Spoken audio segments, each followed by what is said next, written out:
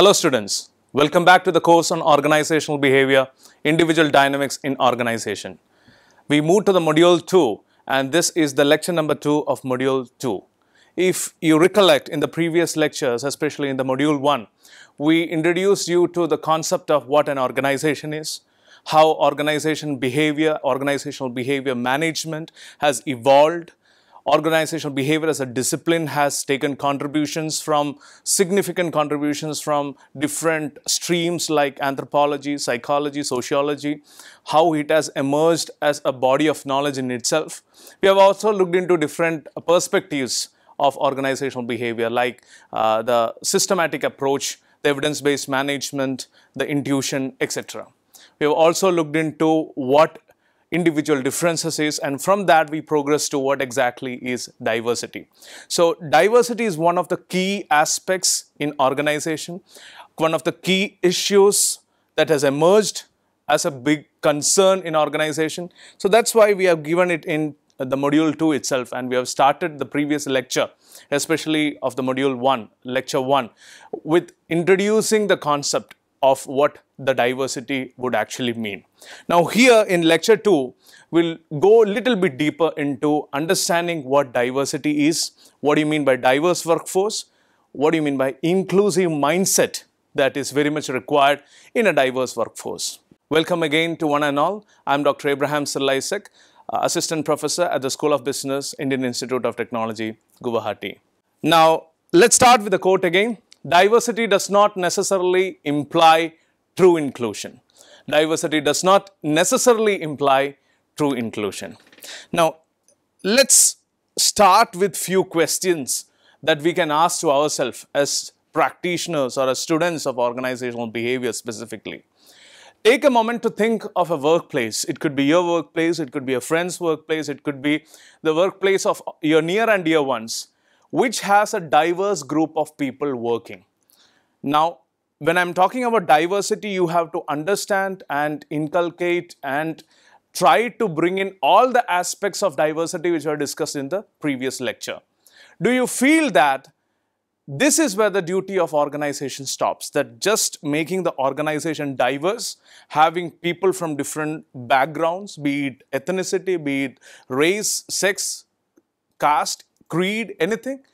Is that where the responsibility of the organization specifically stops? Or what would happen if there is no acceptance among different groups of people? What would happen if others are chastising or are not in favor of what all opinion or your own ideas, what you put forward towards the higher management? What should be the next step to ensure that the full potential of the workforce is utilized? So if you try to go through these questions and think about these questions very specific to your organization or some organization which you have already worked for or which you know very closely, you will try to get to an answer or get to a position where you actually try to acknowledge and appreciate the relevance of diversity that exists in organization and the criticality of the same in every single organization. Now let's look into the types of diversity. When we talk about diversity, we have to understand that many a time it is not what you see in the periphery. So there are two types of diversity. One specifically is the surface level diversity. Now surface level diversity are observable attributes and characteristics of individuals that are readily apparent typically at the first glance. It could be anything from race, ethnicity, gender, age, physical abilities, language, religion, etc. Now, interestingly, these types of surface level diversity may not necessarily reflect the deeper aspects of an individual's identity, experiences, or perspectives.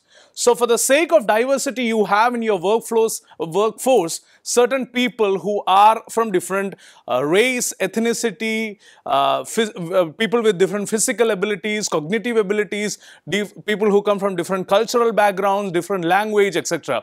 But it stops there. It does not essentially or does not necessarily reflect the deeper aspects of identity, experience, or specifically the perspectives you bring to the entire set of organization or your workspace. So this is specifically surface level diversity. Now, if you look into deep level diversity, the second type of diversity which is more critical and which is more reliable in understanding diversity specifically, values, attitudes, experiences, skills, knowledge, personality, traits, cognitive styles, etc. So you're not going just through the periphery, you are actually digging deeper into it. You are looking into the different values that are enshrined in every single individual when he comes to the organization, the attitude he carries, the experiences and the skills which he possesses, maybe as part of his education or maybe as part of his experiences in previous organizations, and the personality traits which are necessarily or which could be necessarily innate. I'm not again here venturing into the nature versus nurture debate, but there are certain ramifications of personality traits, cognitive styles, etc. in the deeper level diversity. So what exactly happens in the deeper level diversity?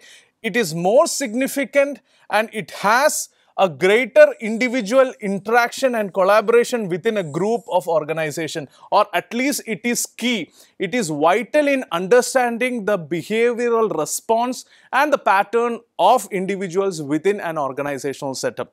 So if you want to bring in or want to understand, comprehend what exactly diversity means, you have to move away from surface level diversity and venture into what you understand as deep level diversity, whereby these differences which are actually there, like what I've already mentioned in terms of values, attitudes, experiences, skills, knowledge, etc. These differences can actually influence the communication, the decision making, things like the conflict resolution, and also it can bring in a overall decisive impact on the team dynamics.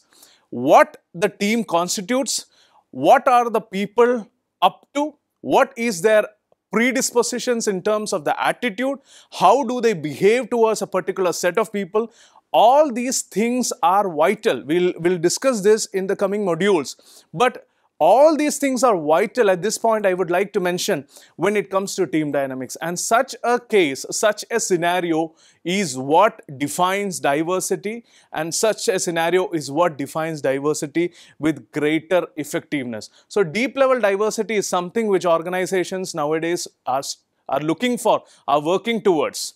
And with that, I would also like to introduce or to give you a caveat that diversity is not all that a rosy thing that we see.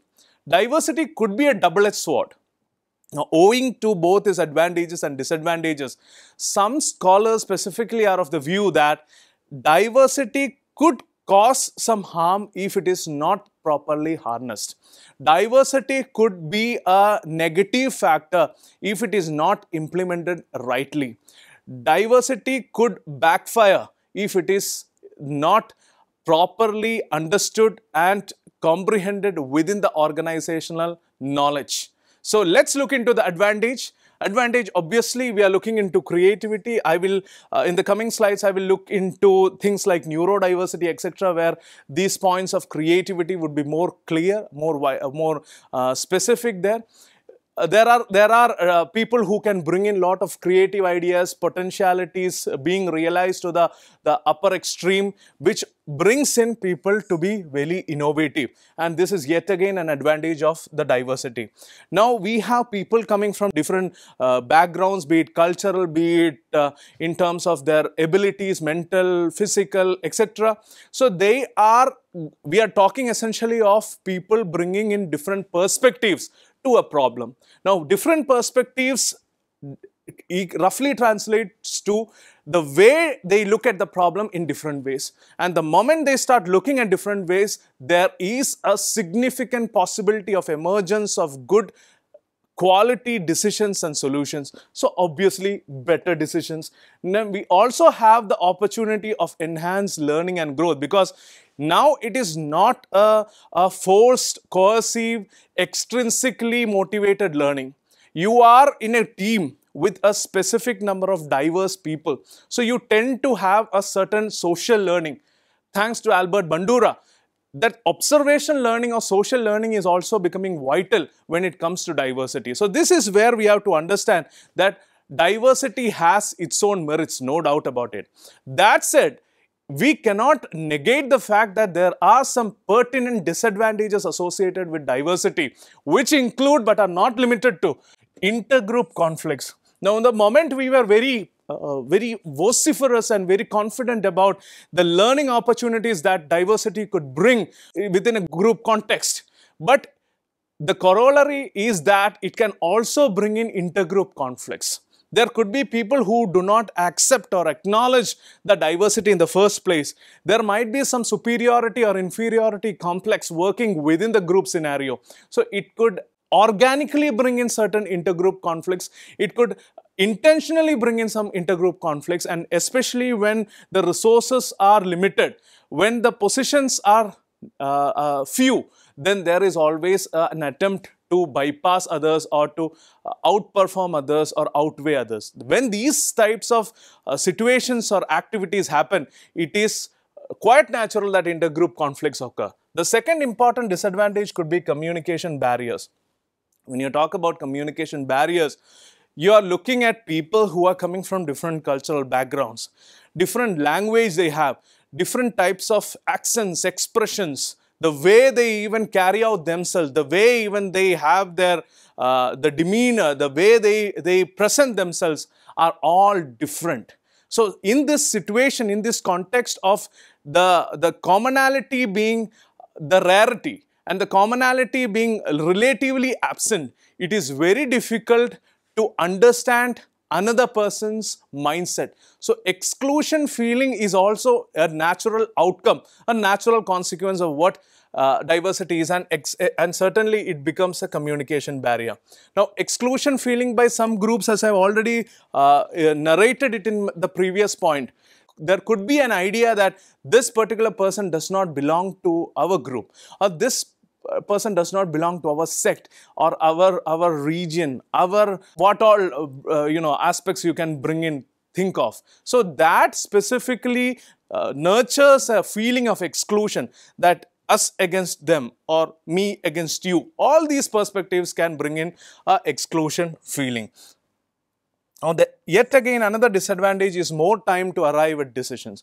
You are looking at a more heterogeneous group. You are looking at a group which will have, let's say there are 10 people in that group. There could be a possibility of 10 different opinions because you come from 10 different places. You come from 10 different backgrounds. You have 10 different child rearing practices you had. You had 10 different context of upbringing. You had 10 different types of exposure in terms of your education or your life otherwise. So basically you are dealing with a set of heterogeneous people. So that in itself would warrant more time to arrive at certain decisions. Whatever scientific tools you can use, whatever technological advancement you can bring off, one thing is for sure, that you are dealing with a heterogeneous environment. The decision making is not going to be that easy. Decision making is not going to be that conducive, or it will be definitely time consuming. Now, what do you exactly mean by inclusion? Let's look into inclusion from an aspect where you are trying to build an environment where all the individuals, regardless of their diverse characteristics, they feel that they are welcome, respected, valued, and included as full and equal members. So if you look into these particular functional words, the first and the foremost thing is bit lesser in terms of the grade or the degree. You are looking into people welcome. You know, most of the times, I don't think that there are scenarios you think of yourself the first day you entered into your organization where you are thriving and flourishing and you are maybe the best employer that the organization has seen in the recent past. You'd look into those situations where you have ventured into that organization. In the first day, you are definitely welcome. It's hardly there are any cases where the organization in itself would be antagonistic from day one. The organization would definitely try to welcome you because you are the part of the workforce. You are going to be the asset of the organization. So it is natural that the organization will welcome you. And the second part is little more tricky. The organization would respect you. There will be mutual respect that has to be gained over a period in time. The value that the organization associates with you is mainly with respect to the value you can give to the organization. So over a period, you transform yourself within the organization to be the most valuable asset, to be the most contributing employee of the particular organization, then things are different. You tend to be more valued and respected within the organization. And this will in turn give you a moment of euphoria when you are actually from a different background. You are from a diverse background. You are from a different background from the rest of the lot, but still you are as good as any other member. Full and equal membership or full and equal recognition in the organization. Now this is vital. This is what exactly inclusion means. Now inclusion should not be something that is happening at a peripheral level. Had it been happening at a peripheral level, you could have stopped at something as welcome or maybe at max respected.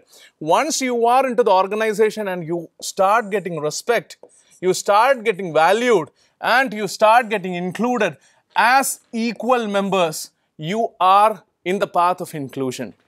Now, fostering a culture that encourages participation, collaboration, and a sense of belonging among all employees. Now, this is critical. If you are looking into organizations specifically, there are individuals who tend to contribute successfully. There are individuals who tend to contribute effectively.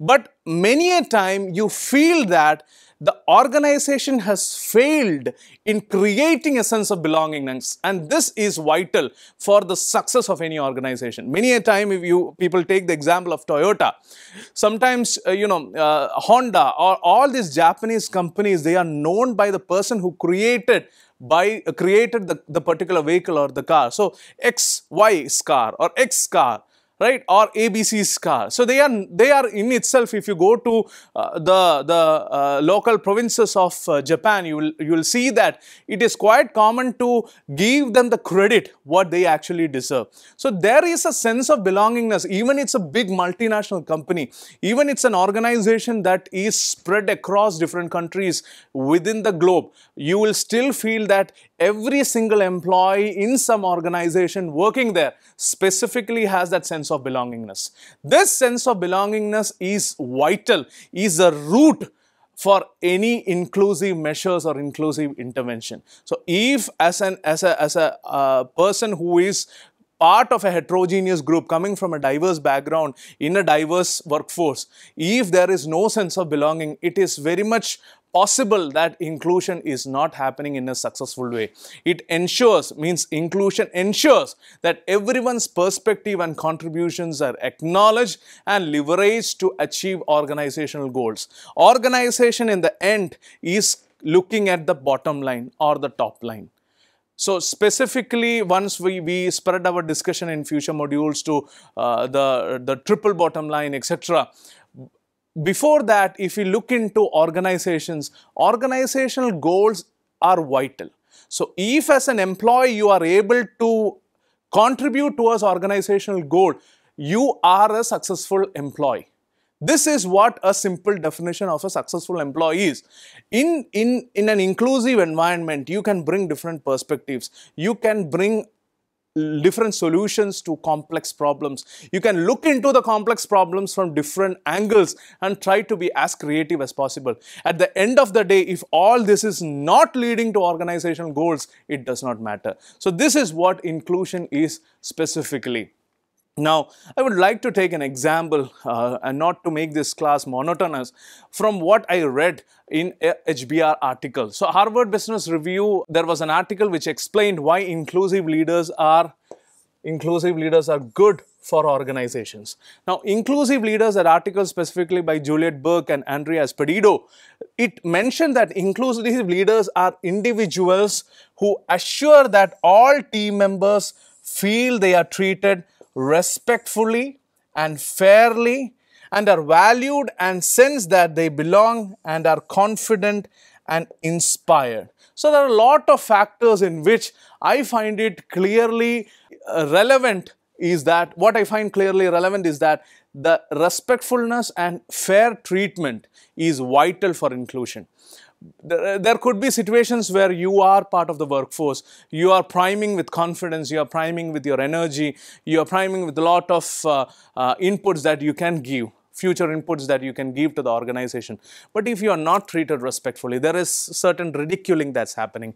There are certain socially undesirable or counterproductive workforce behaviors that's happening in the organization. Could be social undermining, could be knowledge hiding, knowledge hoarding, whatever it is. If you are not treated respectfully and if you are not given a fair treatment in terms of your appraisal, in terms of your performance, you are tend to be disappointed and you eventually will fade out in the organization. So what are the different steps that leaders could take, or what makes them more inclusive as given by these researchers? The first thing is visible commitment. Now, there are people who say that diversity is good. But when it comes to the actual execution, there are very few who actually challenge the status quo. They tend to challenge the status quo and establish the fact that yes, we are at this point and we would like to take our organization to this level from X to Y in terms of diversity. So there are very few people who actually tend to acknowledge and try to challenge the status quo if it is in a bad shape. This is the visible commitment that every good inclusive leader will have. The second important part is humility. Trying to accept the things as it is. Trying to understand that the organization might not be performing well in any of the scales of inclusion, but there is a strong commitment. So there's a strong resolve by the organization, the top management, to actually bring in more diverse workforce. So this is yet again another important quality, humility of leaders that especially the inclusive leaders that they show or they elicit. The third most important thing is awareness of bias. We're looking into awareness of bias where they know that there are certain blind spots. There are certain blind spots organizations are having. Let us acknowledge the fact that, okay, we tend to look into employee selection from a very biased angle. We tend to look only into the intellectual capacity. There are instances where you tend to look only at individuals from a particular place. There are instances where organizations look only into a specific gender. So let's understand that there are certain blind spots, there are certain bias. We are aware of that. Let's work above that. Let's rise above that and bring in more diverse workforce. The fourth most important aspect is curiosity about others. If you are a person who is, as a leader, who is not aware and moreover curious about the background of the particular individual. It could be what they eat, what they dress, or how do they talk, or what could be the initial attitudinal predispositions in which way they actually come to the organization, the mindset they are carrying, whether they are having a learning mindset, a mastery mindset, or it is more of a competitive mindset. If you're not able to actually decipher, actually gauge that particular factor, then you are not to be understood or recognized as a good inclusive leader. Good inclusive leader is always curious about others, the other features, the different cultural phenomena, different aspects. Similarly, finally, the cultural intelligence. Now, the cultural intelligence is significant because many a time people boast that they know about culture. But cultural intelligence is a step beyond that. Cultural intelligence is more about knowing the culture, plus you also have to adapt yourself to the changing trends in that culture. For example, you might be aware of that in this cultural context, this is the way it has to be done. But you should also be very much aware of what your cultural context is, what your cultural predispositions are. Based on that, are you ready to adapt yourself? Are you ready to mold yourself to be a better person in the context with respect to the different cultural context. This is what cultural intelligence is. Not mere understanding of the different culture, not mere recognition or identification of culture, but a step beyond. A step beyond where you tend to understand and adapt towards other culture, to bring in the good points or good aspects of other culture to your organization. This is what cultural intelligence. So researchers mainly claim that these are mainly the different key aspects which make leaders more inclusive. Now let's look into neurodiversity. Neurodiversity is many a time misconstrued or less understood. I repeat, neurodiversity is many a time misconstrued or less understood. Let's understand the term neurodiversity first. Neurodiversity is not just knowing about neurodiversity. It is celebrating the natural diversity of the neurological differences in human beings. It is about acknowledging and celebrating the differences, neurological differences. Now, neurological variations can be many. It can be something like autism. It can be something like ADHD, attention deficit hyperactivity disorder. It could be something like dyslexia or any other conditions which are simply part of the natural spectrum of human diversity. Now, this is what human diversity, the crux of human diversity is all about. It challenges the idea that there is a normal or typical neurological profile. Sometimes it is understood that the challenges that there is as a normal person in a typical neurological profile is a myth. You might not have the typical normalcy. It might be gradations. You might be with respect to some actual diversity but might be existing even within us. This very recognition, this understanding would actually give you a better idea of what neurodiversity is. So neurodiversity promotes the acceptance of neurological differences as a positive aspect of human variation, rather than looking down, rather than ridiculing on what neurodiversity is, rather than mocking at neurodiversity, because I would actually go through different positive aspects in the next slide. We as organizational psychologists, we as students of organizational behavior should be able to appreciate, acknowledge and celebrate the neurodiversity specifically. Now, just like any form of neurodiversity, employees with neurodivergence add to the organization in many ways. It could be from taking diverse perspectives and problem solving. Diverse perspectives and problem solving. You are looking at individuals with great perception. You are looking at individuals who are good in understanding patterns, which otherwise normal people cannot. You are looking at people who are more receptive to signals or stimuli, which others generally tend to see it as noise. You are looking at people who have greater attention to detail. So all these are specific aspects that neurodiverse people can bring in to the table. So these diverse perspectives can actually lead the organization to a very creative level of problem solving, taking inclusion and equity forward. Now, when you are looking into neurodiversity, you are also trying to address and acknowledge the fact that you as an organization is more having equity. You are walking the talk. You are actually the organization who is diverse in its true sense. You are taking the inclusion in the right way. This is yet again another important aspect what neurodiversity can bring in. There, as I already mentioned, neurodiverse people can actually look things from a much cleaner and clear way. They have greater attention to detail. Their recognition of patterns is something which is really impressive. So you are actually, the moment you are looking into neurodiversity, there is actual talent pool expansion. This is what is critical.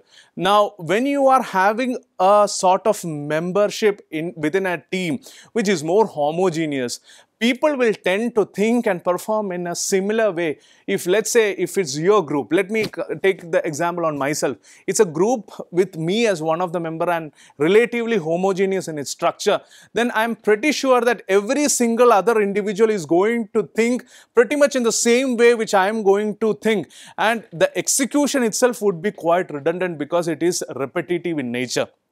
But when you are looking into diversity, especially neurodiversity, you are having a situation, a scenario of improved team dynamics, because you are getting different perspectives.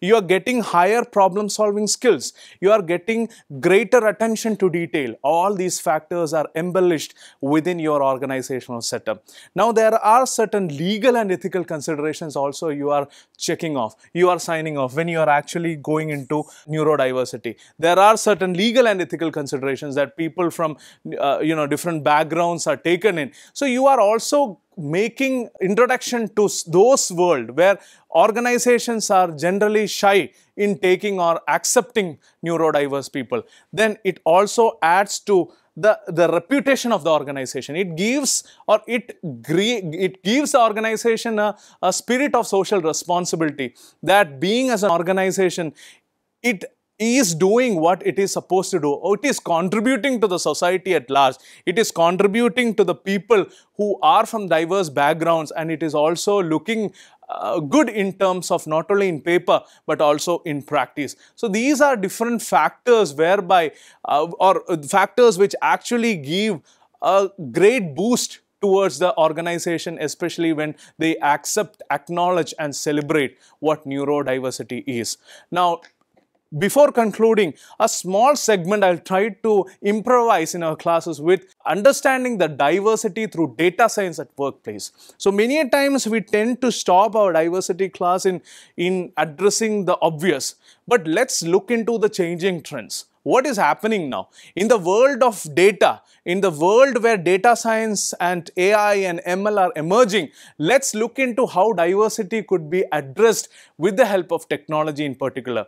Data science is an interdisciplinary field that combines techniques, processes, algorithms and systems to extract insights and knowledge from structured and unstructured data. So almost, I don't think that anybody who is attending this lecture might be not aware of what data science is. But specifically, it is a cursory thing from my part to actually introduce you to what the subject is, so that we can understand clearly what benefit data science could bring in addressing the diversity related issues. The first and the foremost one is understanding the demographic analysis.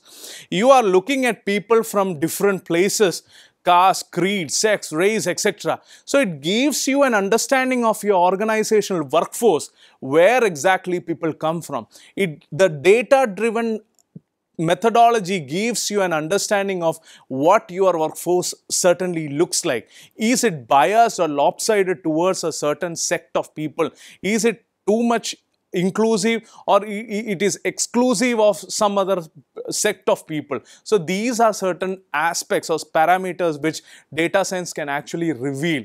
The second is data-driven hiring and recruitment. Data-driven recruitment will show you what your position is. At this point in time, as t is equal to 0, what is your workforce? What is the diversity inclusive, or what is the diversity of your workforce, and how essentially you have to work to make your diversity to a certain level at t plus delta. So this is what the data-driven recruitment is all about. You tend to get a real-time picture of where you stand as an organization in terms of diversity right now and where to proceed from there. Retention and attribution analysis can also take the help of data science, specifically when your turnover rates are very high, your attrition rates are very high.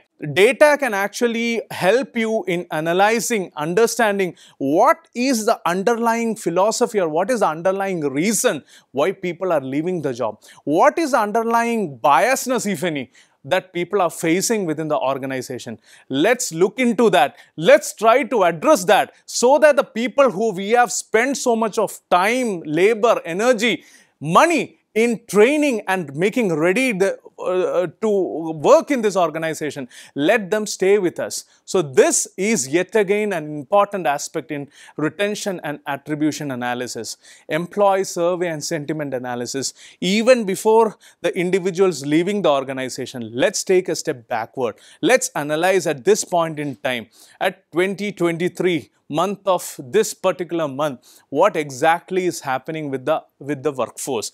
Are they upbeat? Are they disappointed? Are they not motivated? So data can give you insights. Your machine learning algorithms can specifically give you some insights into where you are forecasting yourself after, say, a quarter, after 4 quarters, after 2 years, after 5 years, etc.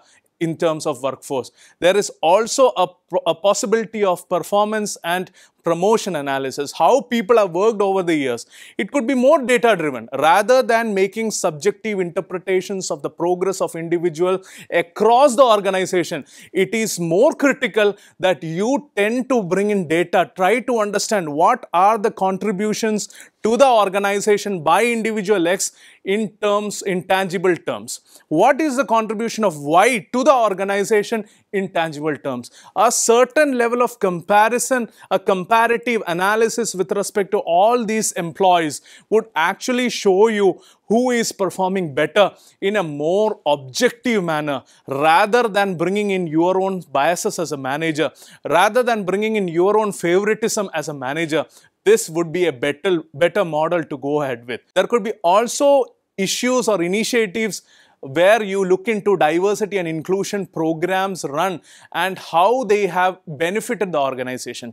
Are you doing it for the sake of ticking a checkbox? Are you doing it specifically to bring in more awareness and more knowledge into the workforce with respect to diversity and inclusion? How has it benefited the organization? Data science and ML can definitely bring in a lot of insights in this particular aspect. Let's look into the predictive analysis part. How forecasting can be done in terms of both the workforce as well as the revenue, specifically with respect to a diverse workforce. Let's say you have more of people from particular country. Is it going to help you in terms of business at a particular level? Let us look into CEO being replaced and you are bringing a particular person from a particular country or ethnicity and placing in him or her there at the helm. So is it going to actually help the organization in its revenue generation as well as in business performance? This is what the predictive analytics is all about. This is what machine learning models can give you insights into. This is what the data science can really help you to. Then finally, recommendation for improvement. Whether the data science and data-driven activities can actually give you some insights into, look, this is what your organization has been doing for the past 5 years and we have not seen successful changes or we have not seen success across the last 5 years. Let's work a bit more. This is the direction that data is suggesting. Let's go and do some training, do some target-oriented training. Let's do some situations or take up some aspects whereby you actually improve the workforce in a better way. Now finally, when you're looking into individual level awareness using data science, you have to also address the elephant in the room, which is ethical data handling. Ethical data handling means, are you looking into data which is personally identifiable information? If you are looking into such PIIs, are you actually masking it, anonymizing it? These are very relevant, pertinent questions when it comes to privacy protection. Are you giving the informed consent that your data as an employee will not be used in any other ways or any other means, etc. The moment if you fill any application, specifically I've seen it in US-based organizations and companies, they have diversity questionnaire in particular, and I feel that that is optional also.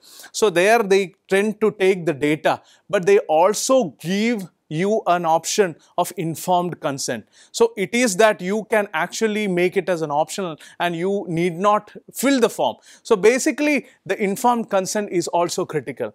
There should be also aspects of bias detection and mitigation. If some machine learning models can actually look into, as I've already mentioned, are there any particular blind spots that the organization as such or the managers in particular is having towards any particular sect of people? Are there any such biases existing? So bias awareness and bias mitigation again are vital in understanding what the organization is doing and where it is going ahead with the diversity. Are you going to do it in a better way, or are you not performing in the required angle or in the required intensity? Also, we can look into transparency and explainability.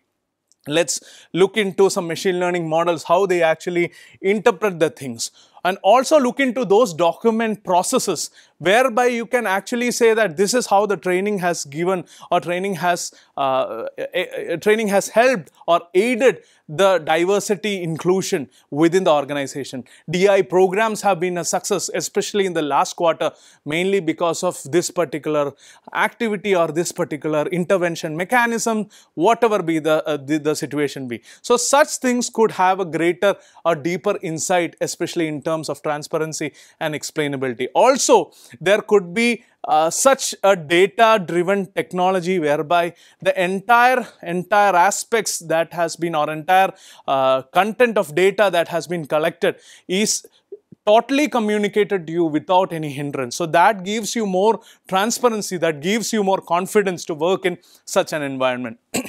There could be also engagement and communication where you effectively communicate to the stakeholders, whoever is present for the organization, that look, this is the case, this is the total workforce, this is a split up, this is the representation area wise, country wise, region wise, this is the representation in terms of qualification wise, this is the representation in terms of gender wise. So all these classifications will boost the reputation of the company, would enhance the communication of the organization with the stakeholders. It could be anybody from the investor to the employee. It could be anybody from the person who is looking or taking or being a customer of that organization to a person who is actually opening the gates of that particular company. So this is something which is quite relevant in terms of engagement and communication. And finally, continuous learning and improvement. Kaizen is also critical when it comes to diversity. Most important is stay updated. You are looking at a situation where you are adapting and adjusting to the changing trends. The adaptability is the key. You have to be the person who is more updated. What all are the different trends that are happening in MI models, or in terms of the data science and machine learning models? What are the different trends that are coming in or might come in the next 5 to 10 years? If those trends or those tools can actually capture where you are going with your diversity inclusion programs, where you are actually venturing into your in future with the diversity inclusion, then it would make greater sense. So diversity by itself cannot ensure inclusion and equity. It is individual level. Belief, commitment and awareness of inclusion is the way forward. So I would like to conclude by just giving you some insights into what we have discussed over this lecture.